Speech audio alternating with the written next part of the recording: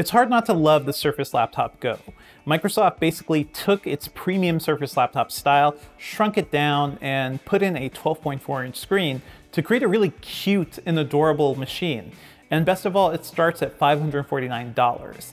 How can you have a problem with that? It's almost impossible to find a truly premium feeling laptop under $1,000, and somehow Microsoft managed to pull it off.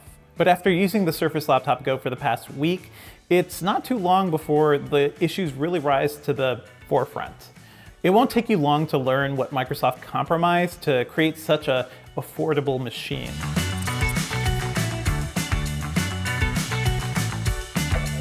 Its screen is surprisingly low res. For consumers, it maxes out with 8 GB of RAM, and we'll talk a little bit more about that later. And its case also is largely made out of plastic too, which I found kind of surprising.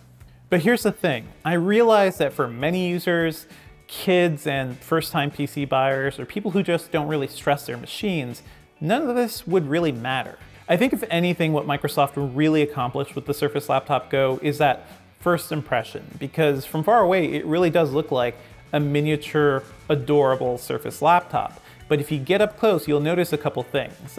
While the top part with the monitor has a metal case, the bottom is actually plastic. It's a polycarbonate material that Microsoft says has glass fibers woven in. It feels like really high quality plastic. It doesn't feel like something you'd find on like a cheap HP or Dell, but it's still plastic. It is not metal. Microsoft tells us that one reason they did that is just to keep the weight down, especially for a machine that may be aimed at kids. And, you know, they did do a good job of that. This machine just weighs 2.45 pounds, which is noticeably lighter than the 2.8 pound Surface Laptop 3, and that's the 13-inch version. That might not seem like a huge difference at first, but I noticed as I was testing it that I was just handling it a little differently. I was able to, walk from room to room in my house while I'm staying here during the pandemic pretty easily. I didn't have to feel the actual weight of it. It felt more like an oversized tablet rather than a laptop. And actually, I quickly learned that the Surface Pro 7 with the keyboard case is also 2.4 pounds. So I guess that's my gadget muscle memory kicking in there. The Surface Laptop Go's 12.4-inch screen really reminds me of that cute 12-inch MacBook that Apple sadly killed off. It's not as cramped as the Surface Go 2's 10.5-inch screen, and I think that's a big, big difference, and it makes it more usable and workable for me.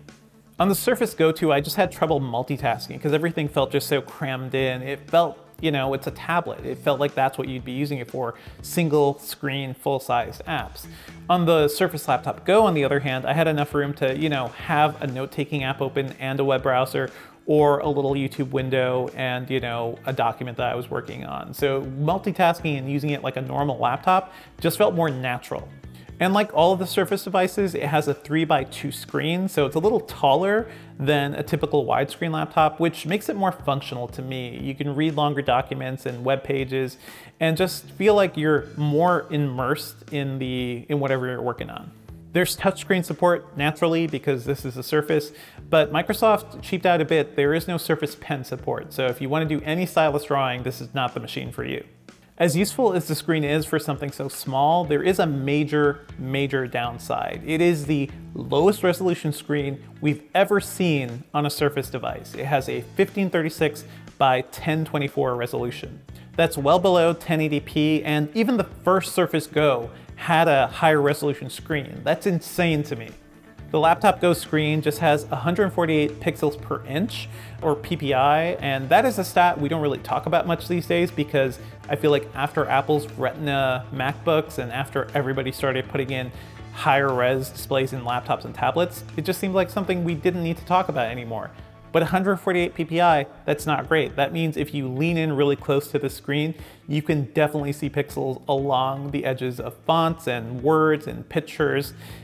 It's something we haven't seen in notebooks for years. So using the Surface Laptop Go kind of made me feel like I was reviewing a laptop from 2012.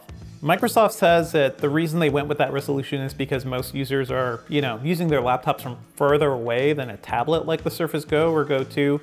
And even if that were true, I still feel like there are major downsides here. If you're binging Netflix in bed, you'll probably have the laptop maybe on your chest or close to you. There are going to be instances where you're going to be up close to this thing and the display just feels ancient and archaic. I'll admit, From a typical laptop distance, if it's on your desk or on your lap or something, then sure, the screen looks fine, the colors really pop, it is bright enough to use outdoor, even in direct sunlight. Although I really wish Microsoft would do something about these Pixel Sense displays it's making, because they just black out when I look at them in my polarized sunglasses. And that's not an issue I have with many other laptops, it's really just Microsoft's.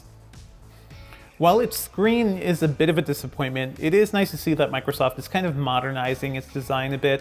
The Surface Laptop Go has thinner bezels than the rest of the Surface Laptop line, which is nice to see. They're not as, impossibly thin as like the Dell XPS 13, but it's getting there, and it's making the Surface Laptop Go feel like more of a modern machine in that respect. So there's a weird push and pull of archaic screen resolution and modern design going on here. And throughout this machine, it is really interesting to see how Microsoft balanced the idea of giving you something that's premium feeling while being very cost conscious. So for example, the keyboard, it is full sized, it feels as good as a typical Surface Laptop keyboard with 1.3 millimeters of travel. It feels like a joy to type on. But as I started working on this review at night, I realized there is no backlight, and that is a huge disappointment, because if I'm in a low light environment, if I'm in a room where I don't want bright lights on me, it is sometimes hard to see the keys, and that's not a problem I typically have with any laptop these days. And similarly, the glass trackpad feels smooth and accurate to use, but it's a little small compared to what I'm used to seeing from other ultra portables. I guess that's to be expected for the size, but again, it feels a bit like a step back. Thankfully, there is one area where Microsoft didn't skimp too much, and that's the Surface Laptop Go's processor.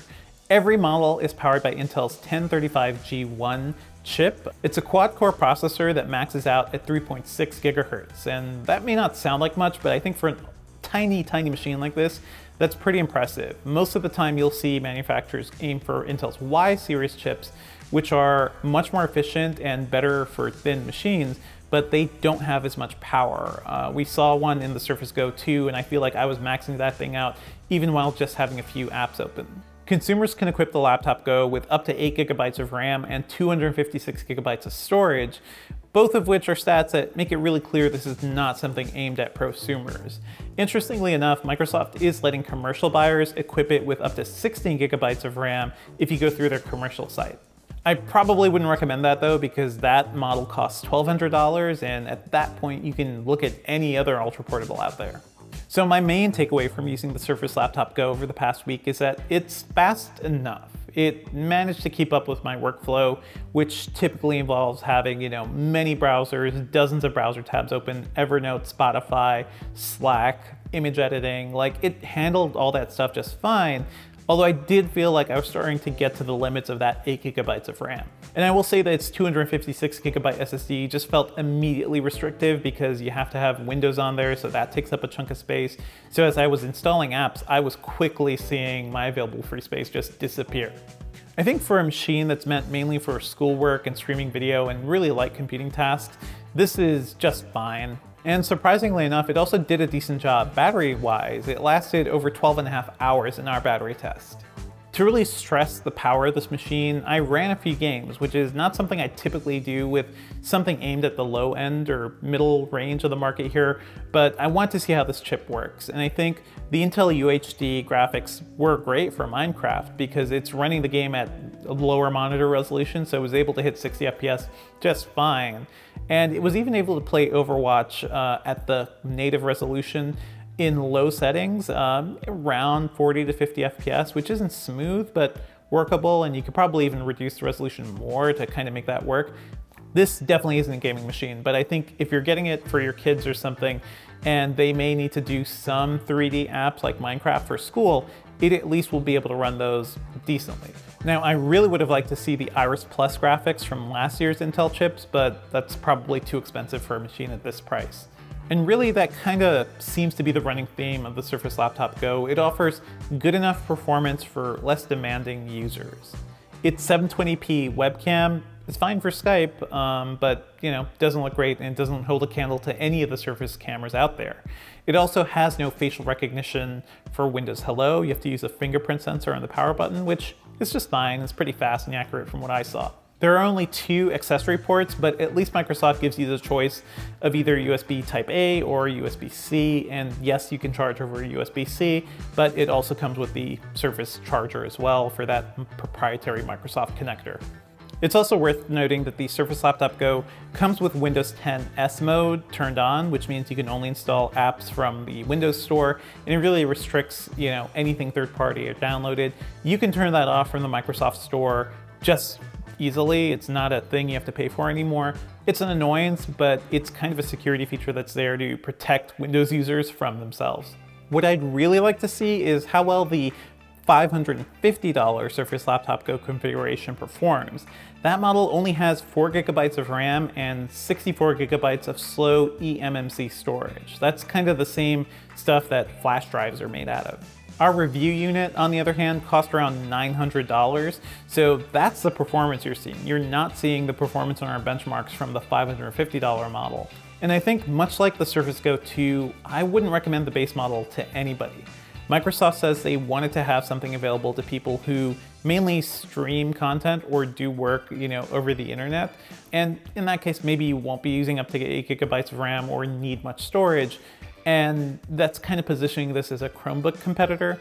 But even at that price range, you could get a really nice Chromebook that is more capable and will be able to do more at $550. If you're really intrigued by the Surface Laptop Go, we'd recommend making the jump to the $700 model. That one only gets you 128 GB of storage, but at least that's a faster SSD, and you'll get 8 GB of RAM from there too, so you'll have a lot faster performance in general. The $900 model we reviewed, on the other hand, is a bit of a conundrum, because I think at that price, you can start to find great laptop deals, especially machines from last year, with better hardware, better screens, pretty easily. As I was writing this review, I saw a 2019 XPS 13 with a 4K screen for $900. That model was refurbished, but even if you're looking for newer models, if you go a year back in time or something, you'll find older stock that will be cheap and more powerful than the Surface Laptop Go. I think at the very least, the Surface Laptop Go proves that Microsoft can make a capable budget notebook. It may not have all the bells and whistles you'd want from a more powerful ultra portable, but for under $1,000, it's a pretty solid deal. And after the disappointment of the Surface Go 2, it's nice to have a cheaper Surface that I may actually be able to recommend to people. Stay tuned to Engadget.com for more of our Surface reviews and laptop reviews, and if you dug this video, be sure to like and subscribe.